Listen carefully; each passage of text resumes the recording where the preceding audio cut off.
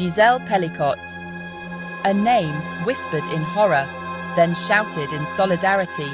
Her story, a chilling tale of betrayal and resilience. This Frenchwoman, a wife, endured the unthinkable. A nightmare that no one should ever face. Her husband, Dominique Pelicot, drugged her.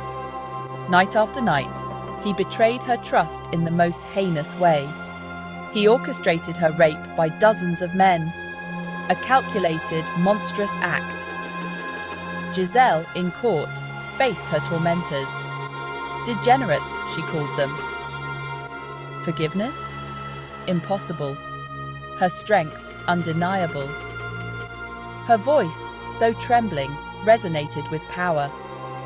She waved anonymity. She chose to stand tall, chose to be seen, heard. A symbol was born. The world listened. Outrage spread like wildfire.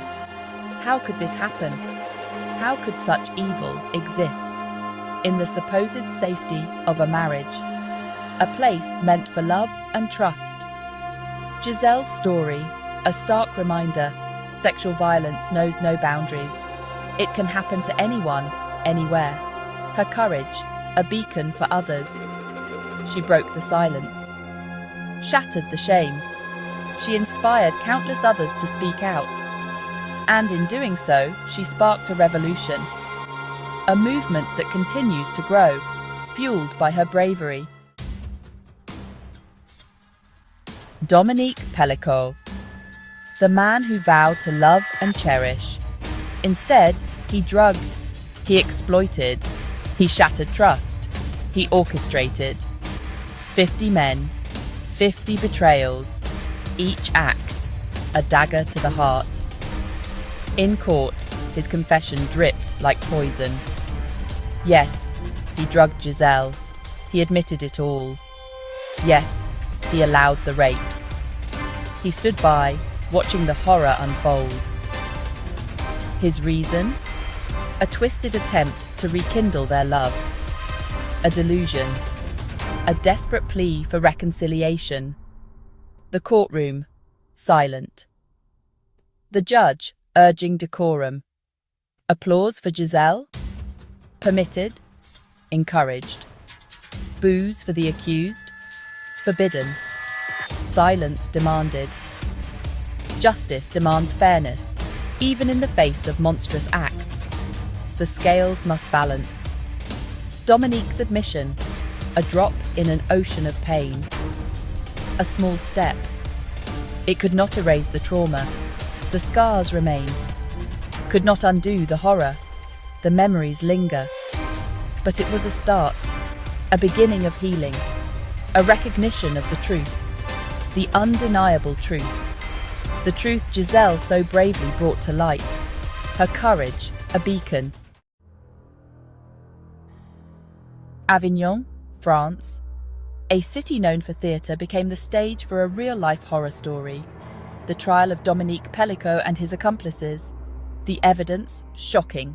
Over 20,000 photos, videos. Each image, a testament to Gisele's ordeal. The world watched, horrified, disgusted. This wasn't just a French tragedy, it was a global wake-up call. Media coverage exploded. Newspapers, websites, television screens, all dominated by Gisele's story. The public reaction was swift. Outrage, anger, and a growing demand for justice. This wasn't just about one woman's suffering, it was about a society forced to confront its demons. From the ashes of horror, hope ignited. Across France, people rose. 30 cities, streets flooded with protesters. A sea of faces, united in anger and empathy. They marched for Gisele, for justice, for a future free from fear. Their message? Clear, unwavering, enough. We are all Gisele, their signs proclaimed. Their voices, a chorus demanding change. This wasn't just a protest, it was a reckoning. A nation confronting its complacency. demanding accountability from its justice system, from its citizens, from its very soul. France was changing. The world was watching. Section 5. Shifting the shame. Shame must change sides. A simple statement. Yet, in its simplicity, a revolution brewed.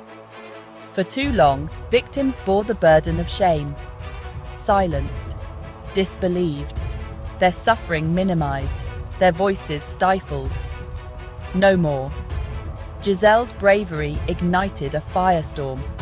The message resonated across languages, cultures, continents. It was a rallying cry, a demand for accountability. Perpetrators, not victims, should bear the shame, the blame, the consequences. This was a call for a seismic shift in attitudes, in beliefs, in the very fabric of society. Section 6. Gisele, a beacon of hope. Gisele Pelicot, a survivor, a warrior, a symbol of resilience in the face of unimaginable trauma. Her decision to waive anonymity was a radical act of defiance, of self-reclamation. She refused to be just a victim. She chose to be a catalyst for change. Her story, though born of pain, became a beacon of hope. It showed the world that even in darkness, the human spirit could endure, could resist, could emerge stronger. Gisele became an inspiration to survivors, to advocates, to anyone who dared to believe in a more just world. Section 7. A call for support. The Gisele Pelicot case laid bare a painful truth. Sexual violence thrives in silence. It festers in the shadows of fear and shame. To combat it, support systems must be as strong as the silence is deep. Survivors need lifelines, crisis hotlines, counselling, legal aid. This is a call to action for governments to fund these vital services, for communities to create safe spaces for survivors, for every individual to challenge the jokes, the excuses, the culture that allows sexual violence to persist. Silence protects perpetrators. Support empowers survivors. The choice is ours. Section 8. Justice, not revenge. The protests, the media attention, the global outcry, they all point to one undeniable truth. The world is demanding justice, not just for Gisele, but for all survivors. This isn't about revenge, it's about accountability, about breaking the cycle of violence. Legislative reform is crucial. Laws must be strengthened, reporting mechanisms improved, support systems expanded. But true justice requires more than just laws on paper. It requires a cultural shift, a dismantling of the power structures that allow abusers to thrive. This is a marathon, not a sprint. Section 9. A future free from fear. Imagine a world where Gisele's story, though heartbreaking, is an anomaly, a rare exception rather than the norm. A world where consent is the norm, deeply ingrained in our culture and everyday interactions, where support is readily available and no one feels alone in their struggle, where justice is swift and sure, ensuring that perpetrators are held accountable without delay. This is the future we must fight for. This fight requires courage, empathy, and unwavering commitment from each of us. We must be the change we wish to see, embodying the principles we stand for. We must challenge the status quo, pushing for reforms and systemic changes. We must amplify the voices of survivors, ensuring their stories are heard and respected. We must never, ever stay silent.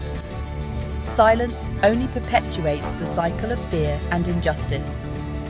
Together, we can build a world where everyone can live free from fear, united in our resolve. A world where shame rests solely on the shoulders of the perpetrators. This is our promise. This is our fight, and we will not back down. And we will not rest until victory is won, and a future free from fear is a reality for all.